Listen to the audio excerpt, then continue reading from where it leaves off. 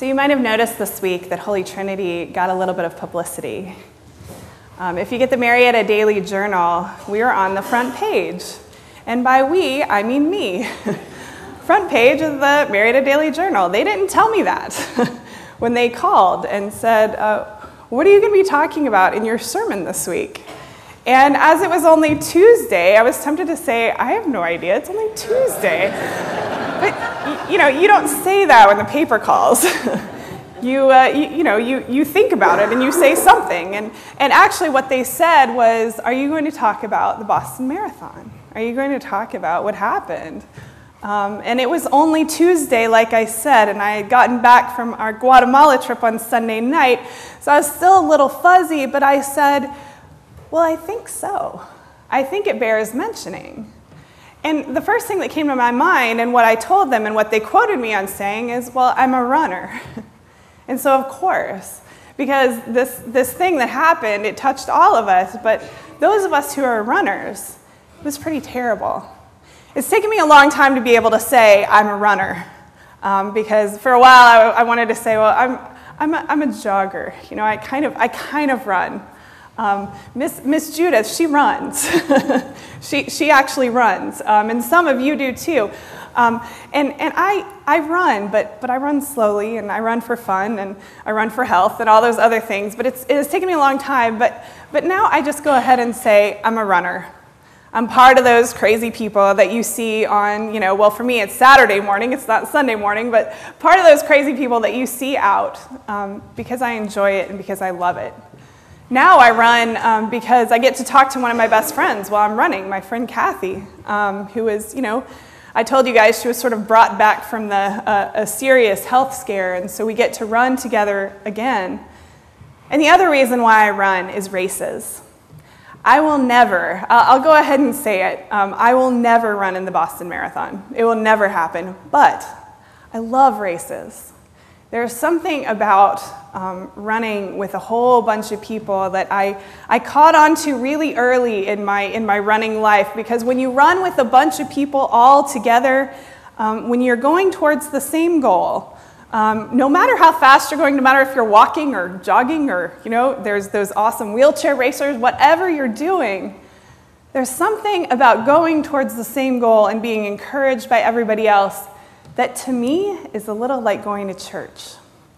When we're all together, we're all going towards the same goal. There's something like that when your competitors are also your encouragers. There's something wonderful about being in a race like that, and that's why I think what happened on Monday was particularly horrifying, because races are so beautiful. They're such a wonderful expression of our humanity, and people have been running for a long, long time, and so many of us find joy and find health and find just great enjoyment in running races.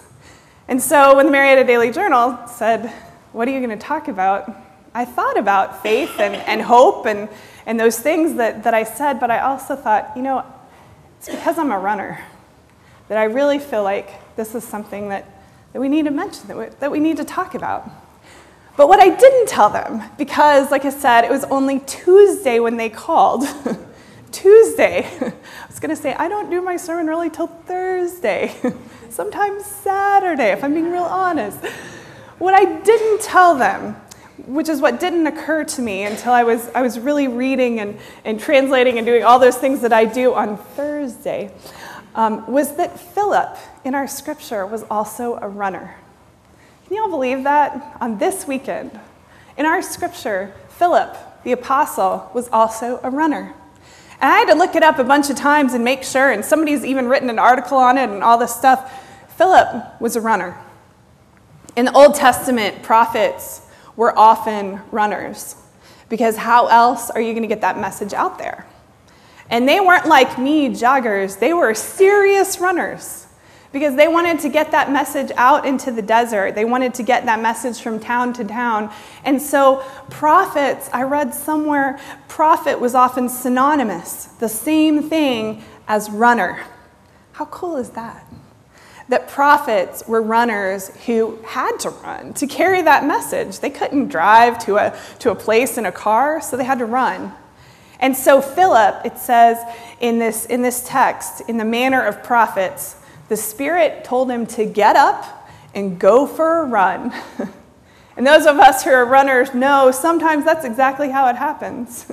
We're tempted to say, no, not today. My couch is super comfortable. But sometimes the Spirit tells you, get up, go for a run. Sometimes when I'm working on a particularly difficult sermon or text, the Spirit says, go away from your computer, get up, go for a run. And that's how everything percolates and finally comes to fruition. So Philip was told by the Spirit to get up and go for a run on a wilderness road. So the Spirit told him to get up and go for a trail run. So Philip gets up and he goes for a run on this road and he's running and he comes alongside a chariot. And so Philip, not a jogger, a serious runner, he's running as fast as a chariot. So he's running right alongside the chariot and he hears someone reading scripture inside. And the person is reading the prophet Isaiah. And so he yells up to the chariot. He's still running, right? He's still running alongside the chariot and he yells up to the chariot, do you understand what you're reading? He's still running. And the person in the chariot says, well, no, I don't really understand what I'm reading. How can I understand? I need someone to help me interpret this. So Philip's still running and says, you know, I could do that. And so this Ethiopian man pulls him up into the chariot, and now he gets a little water break, a little rest break. And they talk about what this scripture means. And the Ethiopian man is saying, well, this passage that I'm reading about someone suffering and dying, what does this mean? Is this about Isaiah, or is this about someone else? And Philip thinks, I know this answer. It's a children's sermon answer. He's talking about Jesus.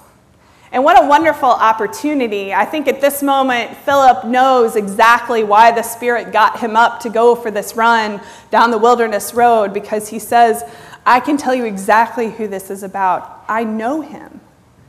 And he tells him of Jesus' suffering and Jesus' death and Jesus' resurrection.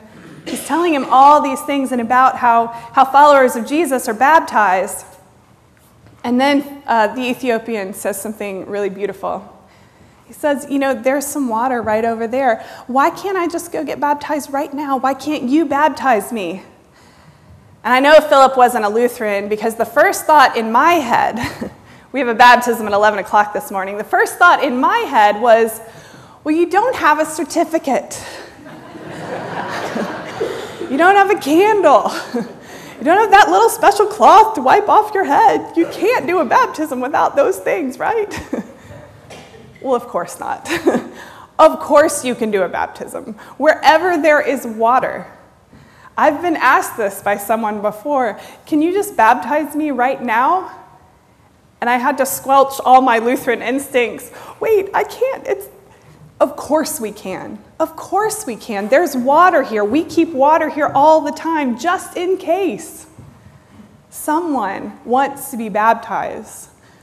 Y'all know we don't have any requirements. We don't ask that anyone do anything special. We baptize babies, for heaven's sake. They don't do anything to deserve this water. And so Philip, whatever was going on in his head, was able to say, of course, let's go. And they both ran into the water, and Philip baptized him right there that day. No certificate, no nothing. And they got up out of the water, and it says the Spirit snatched Philip away. The Ethiopian never saw him again. It says the Spirit snatched him away, but I wonder if he just took off running. Just running to the next town so fast that no one could see where he was going, because he was running on maybe to deliver the gospel to someone else. We still do this beautiful thing. We still remind each other when bad things happen, like on Monday. It seems like thing after thing is just weighing on our hearts, these tragedies in our world. We can still remind each other that we're baptized. We can still remind each other of the scriptures. You know, I was looking up, it was in, not the Marietta Daily Journal, but in the AJC, and they had a list of all the domestic bombings that have been recorded. And it started in 86, but that's 1886. is when these things started, is when people were disgruntled and decided to take it out on some innocent people. These things have been happening for a long time. I would say ever since Philip went for his run and even before. But we still remind each other that we're people of hope.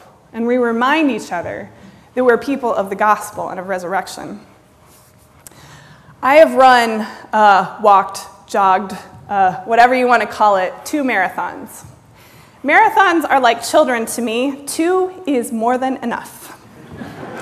When people ask if I want any more of either, I just say, nope, 2 is good. I'm good.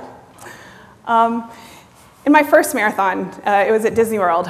And if you think Disney World is a happy, pretty place, it is, but not enough to carry you painlessly through a marathon, 26 miles. I was on about the 24th mile.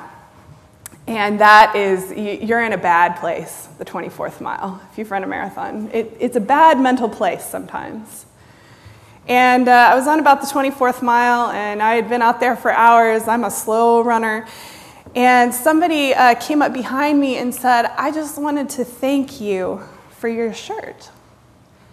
And I said, my shirt? 24 miles in, your mind, doing crazy things. And she said, yeah, just thank you so much for what you have written on your shirt. So I brought the shirt to show you guys. And I said, Beth? Because I'd kind of forgotten my own name. That's what happens sometimes. But she said, no, the back. I thought, oh, the back, right. I had forgotten, totally forgotten that I had written words from the prophet Isaiah on the back of my shirt for my marathon. My stepdad had given me this verse, and it's a special one to runners, and I had written it on the back of my shirt, and you guys, I had totally forgotten by mile 24 that this was on my shirt. Completely forgotten. It says, those who wait for the Lord will renew their strength. They shall run and not grow weary. They shall walk and not be faint. And she said, thank you. And I said, no, thank you. I had forgotten, and it was right on the back of my shirt. And I needed to hear those words right now. I needed to hear them even though they were coming from me. I needed to be reminded of those words. And I thought, we all have this cross. We're all marked with this cross on our forehead, right? But we forget. When stuff happens, we forget, all of us, that we're people of hope. We forget that we have a cross that doesn't mean the bad things don't happen. In fact, it means that the worst can happen, and God can still raise us up. And so all of us, when we're all in this race together, whether we run or walk or crawl or whatever it is that we do, we're all in this together as baptized people. And what our goal is in this race is to remind each other that we are baptized, that no matter what happens, that we have hope, that we have this cross marked on our forehead, and we run alongside each other to remind each other this when we forget, and we do. We remind each other that we'll run and not grow weary, that we'll walk and not be faint.